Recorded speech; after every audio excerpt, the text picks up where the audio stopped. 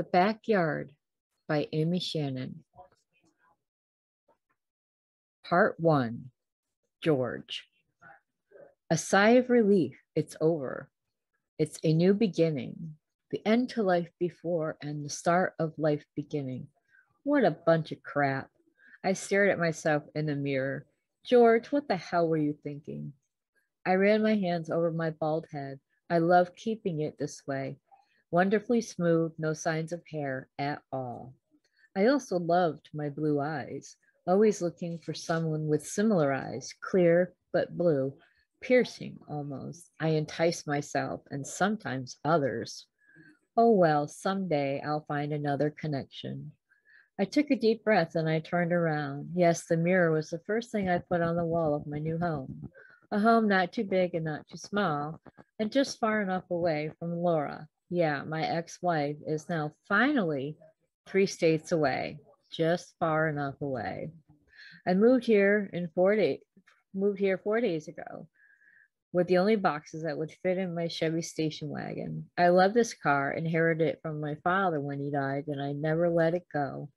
Yes, it's very outdated and old school, but it's a perfectly rusted maroon tank. It's timeless, to me at least.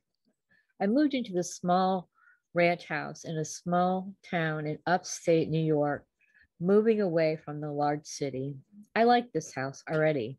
Feels like home. It's quiet and almost secluded. There are about 5 houses on this dead end road, and mine is second to the last. All of the neighbors' homes seem very well kept, almost as if it's a requirement to live on the street. My direct neighbor's 8-foot fence borders our properties. He must be quite the gardener. His front yard, an extreme vibrant green with perfectly trimmed hedges. I know I have a lot to do in order to keep up with the neighbors, but I've always loved working in the yard. It kept me away from my wife when my marriage was falling apart. I gotta stop being reminded of that. Looking forward, yes, looking forward. I found the perfect home and I have the perfect job. I'm a freelance writer and I've written for many magazines, but I recently thought I could challenge myself and my skills by attempting to write a novel. Hell, I ended up writing several, actually 10. I thoroughly enjoyed the challenge, but the first one was about a man who killed his wife and got away with it. So much that he turned on everyone who ever made him angry. Yeah, it was more cathartic for me, and it turned out to be a bestseller, Charlie's Way. The next 2 books weren't quite as successful, but they've made a few sales or two.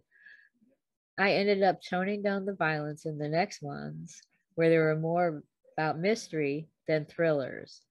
Then I knew exactly what my stories needed in order to find my niche. Yes, there it was. I found my niche.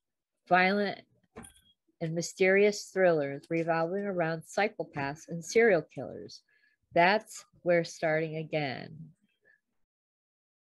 I've got several books under my new niche, but I bet the next one is yet to come. However, the title is still empty, untitled, but the story is pouring out. I still have a lot of unpacking to do, but the office is first. Right now, my old but usable electric typewriter is balancing on a few boxes that is my makeshift desk. But it works.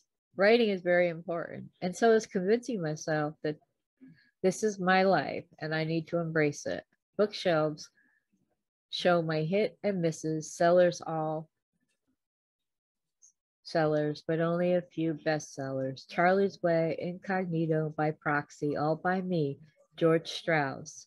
Yes, I am George Strauss, and it's only a bestseller when there's murder, mayhem, and an interesting psychopath.